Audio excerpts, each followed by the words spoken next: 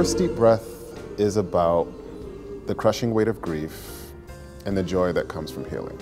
It's a family drama in the style of Tennessee Williams and Tracy Letts and Eugene O'Neill. It's the Jones family. They're the first family of Mother Bethel Baptist Church. The story is set in Philly, like nearly all of my plays. Pastor Albert Melvin Jones is on the 6th anniversary of his eldest daughter's death, and he's preparing to preach a service in her honor.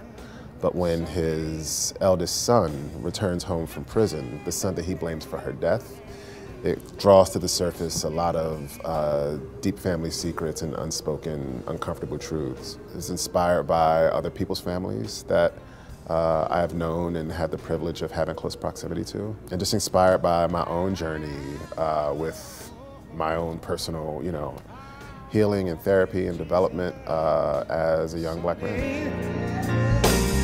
You take my hand.